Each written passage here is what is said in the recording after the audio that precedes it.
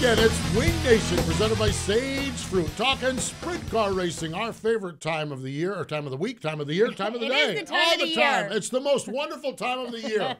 It is the most wonderful time of the year. We are so glad that you joined us, Ashley Strumming and Steve Post.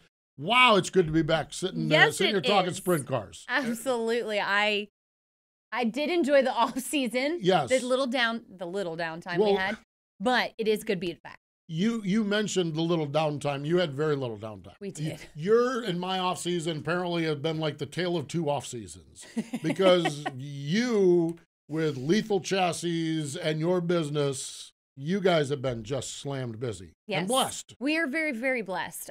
Never in a million years did we think it would turn into this, but we're incredibly blessed and we love racing and it beats working for the man any day of the week. No but, doubt. I got to love talking sprint cars too. That's right. Get away from that modified world over to talk sprint cars. Mine has been the opposite. Okay. Normally my off season with PRI and then Lenny Sammons does the indoor auto racing in Allentown, Atlantic City, Syracuse, all of that. Normally I'm going and coming and going and everything else. All shot, all done. I added something new. I went to the Snowball Derby. Okay, added that. Wow, what a race that is. Oh, my gosh. It makes for a long week, but it is when the finale happens, it's a good one. It's phenomenal. So I did that, but that was the early December, and until last weekend when I went to Screven, I was home for like 7 or 8 weeks. Yes. I think that's the longest time in my adult career life that I've been home that long. It's obviously, we know it's been crazy because of everything that happened last year, but this year it presented new challenges. Just, you talked about PRI. It changed our schedules. It kind of put us behind not having these events to know where we were at in life, knowing that our timeline was quickly rolling along, and here we are. Yeah, Volusia. And here we are. Exactly. Here we are. Volusia is upon us, whether we like it or not. And so, crazy off season, crazy different. Fingers crossed for good season of sprint car racing. It was a really good season of sprint car racing, even though it was limited in nature for Kasey Kahne Racing last year. Won the championship again, second year in a row.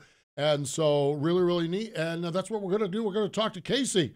How about kicking it off with Kasey Kahne? Yeah, I mean, I'm excited to hear what he has to say about James, because we talked to James last year, too, and that was craziness with everything that was going on and what he had to go through. So it'll be exciting to hear what Kasey has to say about that. If I'm a betting man, James is at custom somewhere or in quarantine somewhere. I don't know where he is. I don't even know he's already presented his case to the government. He's good to go. We talked to James McFadden as his Australian driver last year, and the process he did to get back and forth was mind-boggling.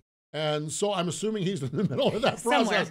So neat stuff, that's for sure. Hey, so that's the game plan. We're going to kick it off. This is our 10th season of Wing Nation, and we're going to kick it off with Kasey Kahne coming up. Do a little shopping? Well, I heard an apple a day keeps the doctor away, and 10 keeps the competition away. I got you a Granny Smith, seeing you're a little sour. From sweet to tart and everything in between, Sage Fruit supplies every variety of apple that shoppers may be looking for. For over 3 generations, they've been providing customers with only the best apples, pears, and cherries that Washington has to offer. You're finally taking my advice. Well, something like that. I figured out how to get my 10 apples in a day. Sage Fruit, it's the choice of champions.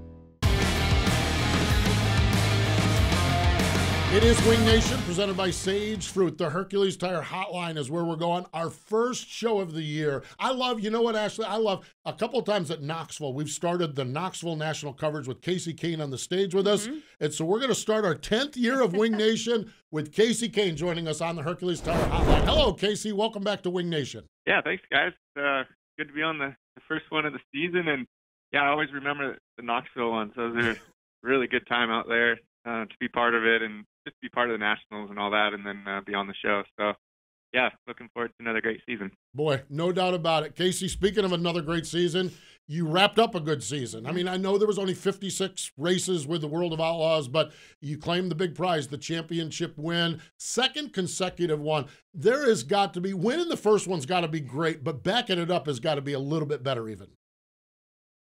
Yeah, I think for, Brad and the whole Napa team to come back and, I mean, they were stronger, early last season than the year before. So it was, it was great to watch. They fell off a little bit during the middle and then came back really strong late in the year. So, it was, they had to work for it for sure. It got close at times. Not everything went their way, so they had to battle through that, some of the ups and downs of racing, and they pulled it off again. So it was exciting to be a car owner and cheer him on and see him do two in a row. Kasey, you talk about being that car owner. Obviously, you have 3 World of Outlaw championships as a car owner. But deep down inside, is there a part of you that wishes your name was on that driver champion list? I mean, that's what, when I was, younger, growing up, but that was what I wanted to do, was race sprint cars, be a World of Outlaw, sprint car driver and dirt racing. And that was kind of my goals and really where my mind was. As I got opportunities to race more and, move around and race in the Midwest and things like that, some of that path changed when I started doing some pavement and realized that I actually really liked pavement and wasn't too bad at it. So, so at that point I just went that direction and never have put enough time into sprint car racing to do what the best guys do. I mean, it's, and to do it night after night after night it's pretty impressive what a few of those World of Outlaw guys can do every single night. Talk a little bit to us, share a little bit with us about Brad's commitment, which is to your point, because boy, a light switch went on about 3 years ago with this young man, and just describe a little bit how committed he is to sprint car racing and being the top of his game. Well, he's always been really committed to racing, whatever type of cars we were doing long before he would even race for, KKR. He was very committed, and that's why I got so interested in him, because I was, watched all the different types of cars and owners and things that he was racing, trying to win races in, and doing a really good job at. So that's why I liked him, and we got started together. He won a lot of, different races for us over the years, and but we had the World of Outlaw team, so he would still race some World of Outlaw sprint car races here and there, but just wasn't doing it enough to get to where he's at today. And over, I would say, the last, 5 years, the effort for just sprint car racing, just World of Outlaw sprint car racing, and it's, that's where his mind's been. That's all that he's wanted to do, and it shows. He's as good as it gets in sprint cars now, and I think that's a lot of just hard work and determination on his side, and then getting with, good teams and being able to work with them and always, never be satisfied. That's one thing I see about him and Eric and Joe and Andrew, is they're never satisfied. They could win a few in a row and, have a really good month, but they're always trying to get better and always trying to look for the next little thing to go faster. So I like that a lot. I think you have to be that way, and that's just how they are. So it works really good for them. Kasey, I kind of want to piggyback on that, and I want to dig a little deeper into it, because I hear you say his commitment and just their drive, wanting to be better. I remember walking in the trailer at Dodge City, and Brad's deep in the notebook digging at that point. What really builds that character? Is it Brad watching races? Is it him questioning things to you and the guys on the team? What really builds that commitment?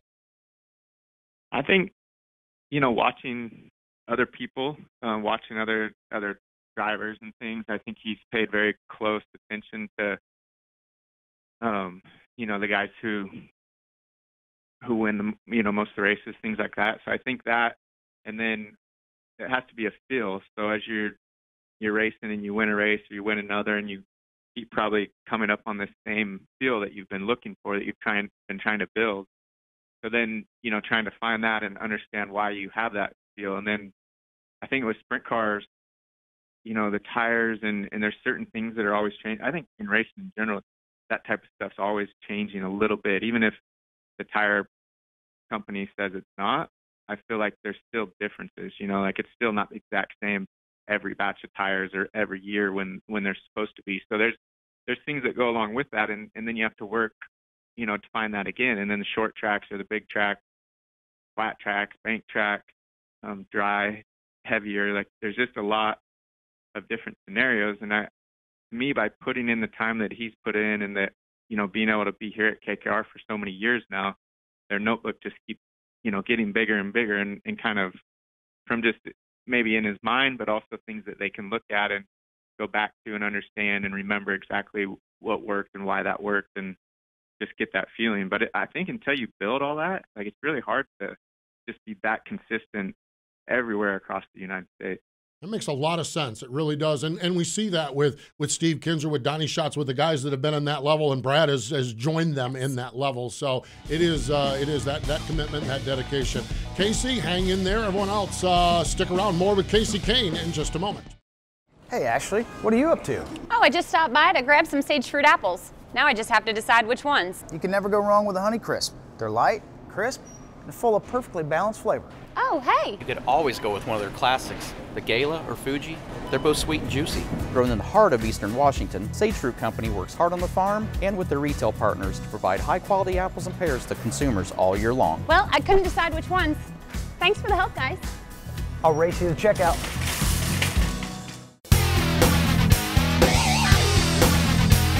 Welcome back. It is Wing Nation, presented by Sage Fruit. The Hercules Tire Hotline is a busy place today. Kasey Kahne joins us as we chat with him. Kasey, we talked a lot before the break about one of your drivers, Brad Sweet. We joked around, Ashley and I did, during the opening that James McFadden is probably in quarantine in customs or somewhere in between. Where's James, and what's the game plan for James this year? Yeah, so James, hopefully he's not in quarantine right now. I know he had to do quarantine after he left in after World Finals, and that was, I'd imagine, 14 pretty hard days on him to just be in a hotel room in Sydney, Australia, and just waiting. But he got through all that.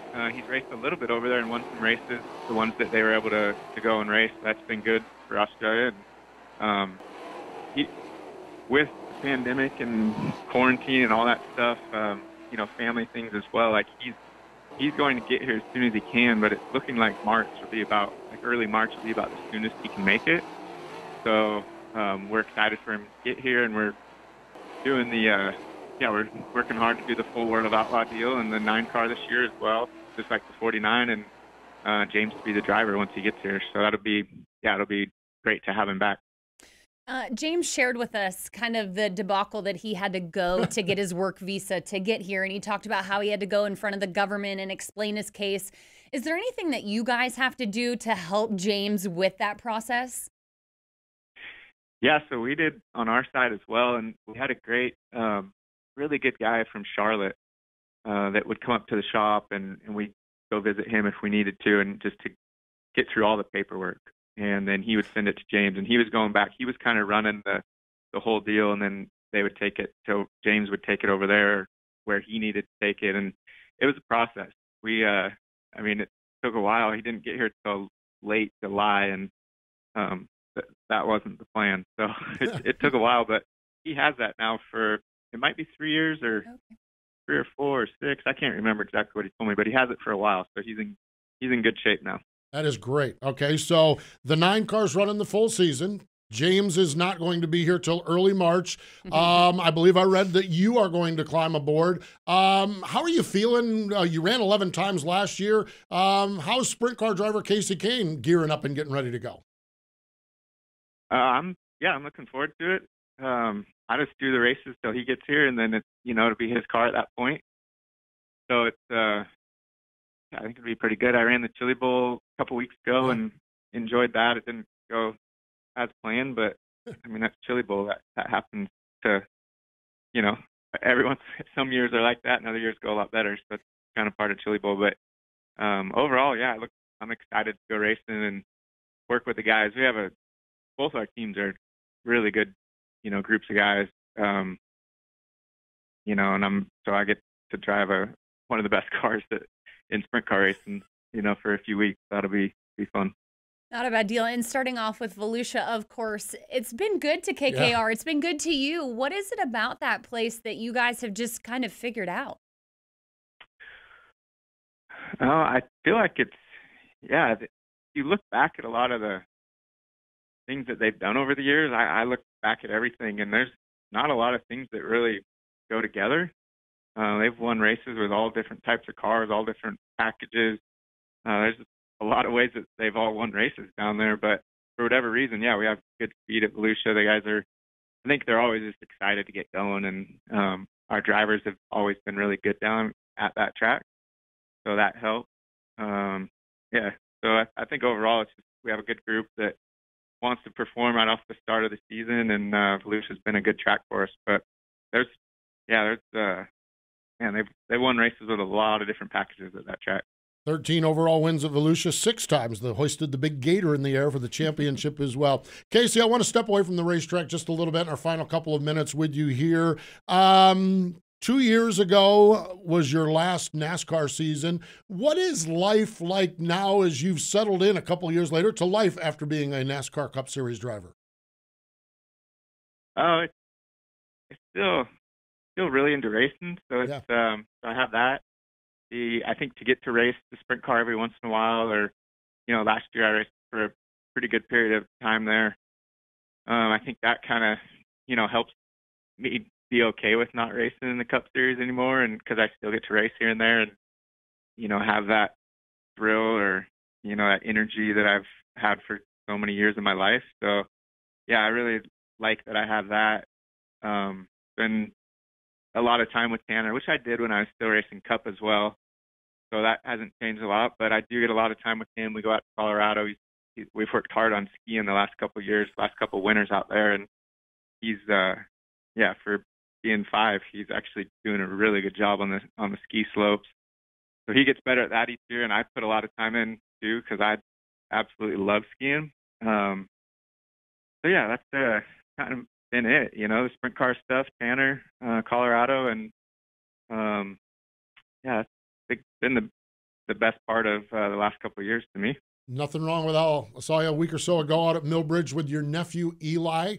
Saw you with Eli out there. Real quick, we're right up against the break. Does Tanner have any interest in following in his dad's footsteps, or have you got him on ski slopes and not with race cars? Yeah, ski slopes so far, and hopefully hopefully I want to play some sports as well. I think that'd be pretty cool. But Eli's racing, and Eli loves it. He went to Chili Bowl with me, and that was really cool to have him with us and kind of enjoy his first Chili Bowl together. And he raced the shootout 2 weeks prior to that, so that was good. But yeah, he's not about racing at this point, so I'm fine with that. There you go. Absolutely. Neat stuff. Kasey, we appreciate the time. Thanks for helping us kick off this season, and wishing you the best behind the wheel and in the owner's role this season with KKR. Right on. Thank you guys a lot. There we go. Kasey Kahne joining us here on the program. Stay with us. More in just a moment. Do a little shopping? Well, I heard an apple a day keeps the doctor away, and 10 keeps the competition away. I got you a Granny Smith, seeing you're a little sour. From sweet to tart and everything in between, Sage Fruit supplies every variety of apple that shoppers may be looking for. For over 3 generations, they've been providing customers with only the best apples, pears, and cherries that Washington has to offer. You're finally taking my advice. Well, something like that. I figured out how to get my 10 apples in a day. Sage Fruit, it's the choice of champions. We're back. You're watching Wing Nation presented by Sage Fruit, and it is time for the Tweet Your Seat tweet of the week, and it comes from Brian Brown this week. He's the Knoxville champion and a huge Chiefs super fan. Kansas City Chiefs. Obviously, they're headed to the Super Bowl now, and Brian is excited. But he was there at the AFC Championship playoff game at Arrowhead Stadium. Incredible stadium. It's one I want to get to. Yeah. But the Chiefs will play the Tampa Bay Bucks. Yes. Fascinating stuff. Would have been interesting pre-COVID what this was going to do, because Tampa Bay is where the Super Bowl is. That's where East Bay is, not far from Volusia. Everybody was worried about hotel rooms for a while. Right. COVID kind of made the Super Bowl less of an event. But fascinating stuff, and all of our Kansas City Chiefs fans are all fired up about the big game coming up this weekend. So no doubt about it. Yeah, Chuck yes, is thinking Sage. Our guy Chuck, he's Kansas City boy. No doubt about it. Hey, let's take a lap around the sprint car world. Lap number 1 or turn number 1. This is like an Abbott and Costello skit, okay? Rico no longer drives for Rico. Jack drives for Rico. Rico drives for Paul. Jason is partners with Rico. Okay, let's unfurl this, because over about the week's period of time, it was like silly season hit late this year. Yes, and my gosh, is it extra silly? Yes, and it's silly. Okay, Rico is not driving for himself, because Jack Hodenshield in his 48th and final season is going to drive 25 races, West Coast and marquee events. I love this for Jack Hodenshield, because it is going to be top shelf equipment for him to wheel. Agreed. And it's just going to be so fun to watch, because I think everybody's going to be on that fun level. The seriousness is kind of Well, not that it's going to be thrown out the window, but it's going to be different. Jack, Rico, Jason, exactly. Sides. Yeah, there's a theme here for sure. Rico's going to drive some for Paul Silva. And then Rico is partners with Jason Sides. Jason's going to run the full Outlaw Tour. What I really like about this, Jason's had a challenge just with funding and managing it. And I think Rico and his group's going to be really helpful for Jason. I think this is like a win for everybody. And it's going to be fun. And it's going to be fun to watch. Who's on first? Who's on second? Turn number 2. How about this? Jim and Sandy Klein. Now, you know the Kleins from Pennsylvania. Longtime owners. Man. Solid people in this sport in central Pennsylvania. The sport in Pennsylvania wouldn't be what it is without them, and even so more now. J&S Fabricating, the, what is it called? J&S Fabricating Weekly Warrior Award. Each week, listen to this at Port Royal. Going to Victory Lane, they're going to draw a number between 7th and 24th finishing position. All-Star races 11th and 24th. The driver that finished in that corresponding position is getting $1,000. And that helped. I mean, it goes so far. You know, if they're having a bad night and then they end up finishing and then you get told you get $1,000 extra, I mean, it elevates everything. You know, at least your fuel's paid for to haul back and forth to the track or your pit passes or whatever it may be. Exactly. You know, and maybe this one, now, even if you had a 9th place run and it wasn't a money-making night, it was a break-even night or you lost a little bit, that $1,000 makes it so it's a profitable night. That's right. Or if you wadded one up, turn number 3, partners partnering with partners. We talked about Sage Fruit just a little bit. Sage Fruit and Hefner Racing Products have teamed up for the IRA Bumper to Bumper Sprint Rookie of the Year, the Sage Fruit HRP Apple Cup Rookie of the Year Award, $2,500. A top and nose wing and a fire suit from HRX. I love Sage. I love Hefner. All of our partners are such good racing people. And giving back to the sport we love, right? I mean, that's what it's all about. And seeing that these drivers can flourish because we have incredible partners. Finally, making our way to turn number 4 on our lap around the sprint car world. Have you ever driven up I-77 and looked over and saw that vacant racetrack? You betcha, but it isn't vacant no more. The motorsports capital of cool, West Virginia Motor Speedway, is back, and they're going to its original size, which I'm not sure about that. 5/8 of a mile is a big, big racetrack. It is. They've got 4 dates of sprint cars, late models, modifieds, monster trucks, mud bogs, music festivals. But that is a place I've driven by there 10 times, and every time I'm looking out the window, and it's going to be good. It's going to be fun to see what Cody Watson and the Conleys do. Yeah. They're all deep into the racing, so I think it's going to be pretty good there. Great stuff. That is your lap around the sprint car world. Stay with us. Hey, Ashley, what are you up to? Oh, I just stopped by to grab some sage fruit apples. Now I just have to decide which ones. You can never go wrong with a Honeycrisp. They're light, crisp, and full of perfectly balanced flavor. Oh, hey! You could always go with one of their classics, the Gala or Fuji. They're both sweet and juicy. Grown in the heart of Eastern Washington, Sage Fruit Company works hard on the farm and with their retail partners to provide high-quality apples and pears to consumers all year long. Well, I couldn't decide which ones. Thanks for the help, guys. I'll race you to checkout. It is Wing Nation, presented by Sage Fruit. Again, we are in the Hercules Tires studio, and this is kicking off our 10th season. Now, this thing started, Kendra and I, in 2011.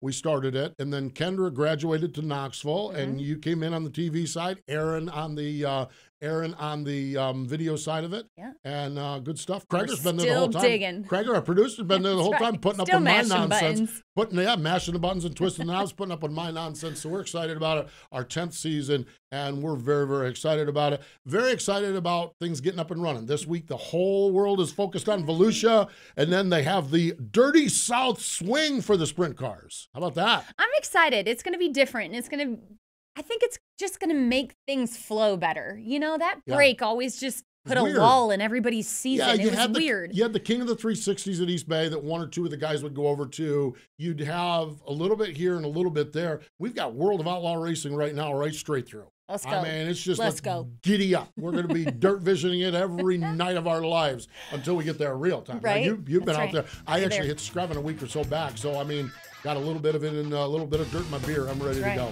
So fun stuff, that's for sure. It is going to be a fun season, World of Outlaws. It's going to be fun with other tours as well. Hey, we love that you have joined us here. Thanks again to Kasey Kahne for joining us here on our program. And thank you again for joining us here on Wing Nation, presented by Sage Fruit.